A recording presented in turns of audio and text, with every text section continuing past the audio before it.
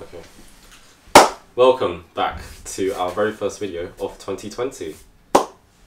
Yes, sir. Enough said. So, alright, so we wanted to show you our most coveted pickups of 2019. And obviously when it comes to buying your grail piece, you often have to splurge quite a lot of money because they tend to be designer. And for the majority of people, including us, money can be quite a limiting factor. So we wanted to bring up discussion, are designer pieces worth your money? And on that note, to assist us today, we have brought our friend Quinn, who's going to decide whether or not he can empathise in the idea of us purchasing our grill pieces in 2019. Yeah, on that note, let's get going.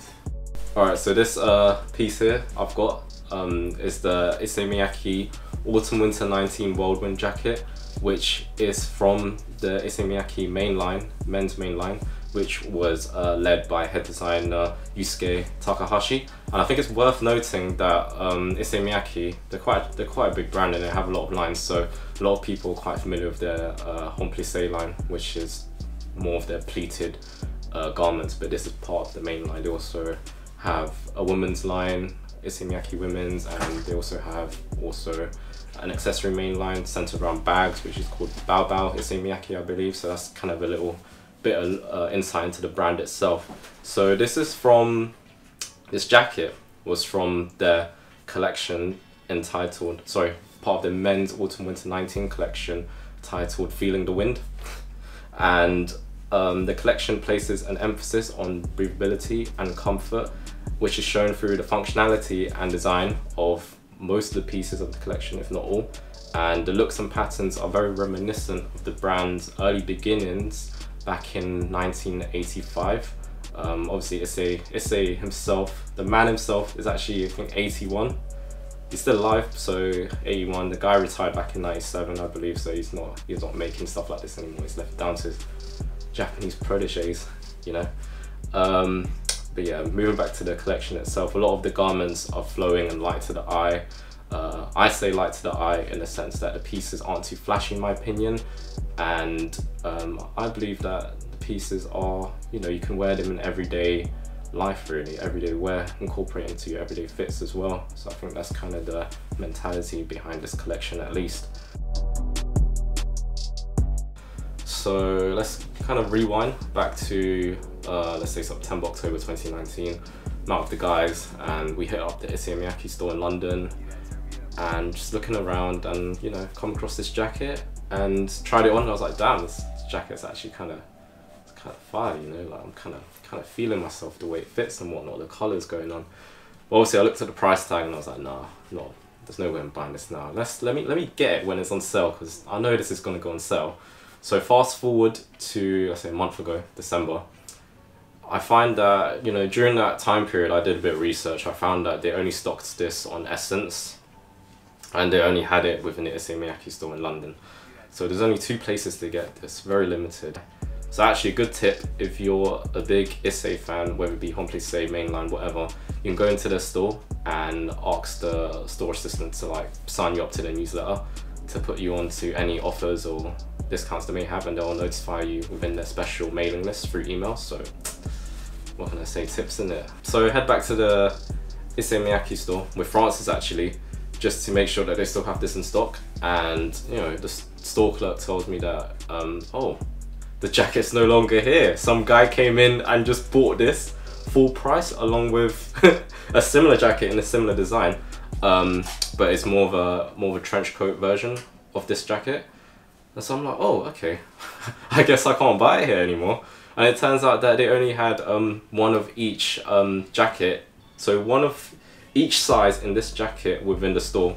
So this, yeah, so it was a really limited piece, hard for me to actually cop within London. So my only way to get this was on Essence. Luckily, on Essence, the jacket went off for like 70% off, I believe. So that's when I just pulled the trigger, managed to get a special someone from America to ship it over to me. Came through a couple days later after I paid for it, and here it is. Nice. Alright, so moving on to the sizing of the jacket, I got it in a size 1, and I'd like to note that the sizing is a bit weird. It jumps from a 1 straight to a 3 and then to a 5, and I guess size 1 is a small, size 3 is a medium, size 5 is a large. I guess that's how it works. And the jacket itself is made out of 100% polyester, and I feel like it's a cross between a Harrington and a bomber jacket. And it features an oversized fit, which is designed to accentuate the shoulders and give more of a broader physique. This means that it's quite wide around the chest, so I'd recommend going true to size if you have a chance to buy the jacket. Also comes with cuffed wrists and a very heavy duty YKK zipper. Like, that shit can survive like a nuke or something, I swear. Like, it's a really nice zipper basically. It feels really premium. Obviously it features 2 side pockets as is a jacket, and as well as an inner pocket with the ISSEY MIYAKE branding featured within the jacket itself, and also has a cinching mechanism, so some bungee cords I guess at the bottom of the jacket to cinch in the waist, because yeah, as you'll see in the B-roll, the jacket actually fits, drapes over the body quite a lot. And finally, the print on the jacket is what really makes it stand out in this case. I think it really kind of makes it a statement, well, makes it a statement piece here, because the jacket itself gives the impression that there's one flawless paintbrush done across the entirety of the jacket. But the motion of the paintbrush itself also gives the illusion of a whirlwind, which is what the name of that jacket is. And you can see in some parts of the jacket, yeah, there's actually like kind of, you know, mini whirlwinds going on. What really sold me on this jacket is it's just something that you just can't simply manufacture, something that, you know, common high street retailers don't have. And even when you look into other designers such as maybe Balenciaga and whatnot, I don't think they'd have something in mind to pull something like this off. That notion alone is what really like sold me on the jacket and made me want to really cop, because just put it simply, I wouldn't see this anywhere else. I mean, coupled with the fact that it's Japanese craftsmanship at work, like, you really can't go wrong. So the item that I have today, which I've considered my 2019 grail, or actually my all-time grail really, because I've always wanted to get Needles track pants ever since like I saw ASAP Rocky wear them, pause. But like to this day, like, I think ASAP Rocky has been like a driving factor for the reason why I enjoy the Needles track pant. But I think it also has evolved from ASAP Rocky to the actual designer of Needles, who is Kezo Suzuki. He is also a co-founder of the Memphis brand, and he essentially, I saw this picture of him like just wearing Needles track pants, which he obviously has like a plethora of other colorways of, him just riding a bike, and it just like encapsulated the piece in and of itself, just it being an outdoorsy piece that you can wear like in a versatile, dynamic way. I would say, I guess to further on the context of the Needles brand in itself, Kezo Suzuki was born in Kofu, Japan, which is the central part of Japan, and it's known as to be a countryside area. So I reckon like there's like some articles that say that he was like a young outdoorsy guy, so he obviously wanted to wear a lot of breathable clothing, and so that is like heavily rooted in Needles, and the fact that he has clothing that promotes breathability, and is maybe the reason why like the actual track pant is made of 100% polyester, which is a very breathable material. They call it the 100% poly track pant, which is short for polyester. But yeah, you can definitely wear this track pant for like seasons, all season through. Like through summer, you don't even have to wear any thermals underneath them, and even during the winter, which you'd have to wear thermals, but obviously like it's just that nice to have that breathability and warmth with your thermals. So yeah, I think that's essentially it really. So yeah, how I came to purchase this track pant was, I think later in 2019 I received an email from the Memphis London store, which I've signed to the newsletter with. Definitely go to the store to sign up to it. I don't think you can do it online. I think you have to like contact them, and then they kind of respond back to you. I don't know if they will actually put you on that list. As I said, they do pride their stores, so definitely visit. But yeah, so after receiving that email, I visited the store, happened to catch this track pant which I've been eyeing. So I came to the store, saw the track pant, and noticed that it had a rough price of around a reduced price of like around 190. So when I came to the store, saw the price and I was unbeknownst, I was surprised that like it was actually lower. So decided to purchase the item at the store. Obviously tried different sizes because obviously they had a limited size when I came, as people pretty much bomb rushed the store when they noticed that there was a sale in Independence London store.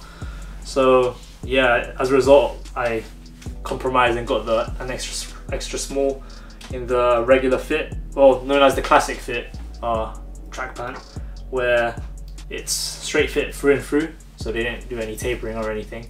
So the actual fit on the track pant is quite flowy, and you can kind of like adjust the track pant on you to change your silhouette of how you want to wear it, and it's quite cool in the sense that it's versatile that way. And yeah, I think some deals that I didn't mention before would be that the Papillon stitch, which Suzuki is a signature of Suzuki on all of these track pants, is inspired by the Steve McQueen tattoo from the film Papillon, which is a French term for butterfly, and yeah, in of itself self-explanatory, it's a butterfly. And yeah, other than that, he also uses YKK zippers, which are really smooth, which kind of goes with the theme of the track pant. They just easily like fly open and close. There's zips for the side and back pocket, so you know your stuff is going to be kept in good storage on you. I would also like to add, he uses like a mesh pocket within, which mesh material within his pockets, so not only that, your legs get breathability, your items that you want to store in your pockets get breathability as well, especially for like iPhones. They overheat really easily, so my phone definitely like breathes in my pocket.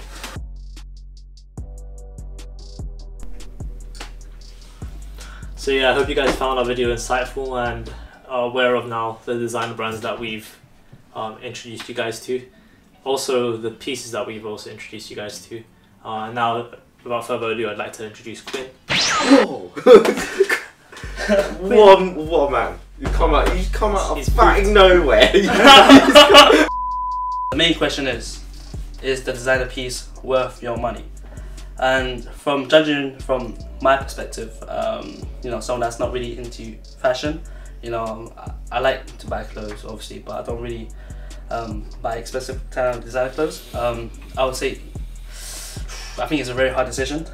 Yeah. Because if you think of it as not from a financial point of view, I would say that I would go with purchasing or copying Pete's jacket, but not Francis' trousers, because I feel like the jacket just stands out more. It's a more unique piece, and not more of a limited piece, more like, and it's more out, like it stands out more. So it has that type of grail, like this, not like no one else has. But I don't know, yeah. The track pants, like some people have track pants similar to it, but then that is one of its kind. Yeah, that makes so I would definitely say that fair point. It's designer pieces are worth your money. If you think about it in a kind of a sense where you want that grail piece, I feel like. Alright guys, so I hope you found this interesting, and just remember that anything you really want to buy, whatever price point it is, and if you consider it as like a very highly valued item, then go for it. Just make sure that you kind of think a bit carefully before you buy it, because you don't want to buy something and then a week later regret having it and having wasted all that money. Yeah, and it pays to like be accurate in terms of like your decision making. We searched every boutique for every discount. We went in store to check it out, and I think that's an essential factor that you should have. It pays to grind things out, work hard in terms of like trying to get the item that you really want. Items don't just come easy to you people, like you can't just get. I mean, if you're down to pay for retail, and if you're down to like pay the full price of a piece that you really want, at the end it's your decision. Well said, well spoken, BG. And yeah, I guess we could sign. Like we hope you enjoyed the content that's been shared today. Yeah. And yeah, look out for our next video, which is pending to happen. Yeah. 20 minutes later. I'll definitely say the track pant is definitely different. Like the lines are different, and the material and how it's pleated is different to, you know, your standard kind of Adidas or Nike track pants, and the colorway is a bit more unique to itself. But like I said, in terms of like kind of striking, like something like if someone was wearing it across the street, would you realize? That's what I was thinking about. Kind of, not the wow factor. Yeah. I get it. It's just because I have the context, so then I like want to know. But like, it's fair enough. Like, I see why you would. Based on like like someone that's not really into fashion. I'm pretty sure maybe a fashion would be like, whoa, that's some needles. That's really cool. But like for someone that don't know anything about fashion, fair. But not half. I can't disagree with someone with not knowledge. No. Like it's okay. It's okay. Not to take away from the chat. Where is this going, man? Where is this going?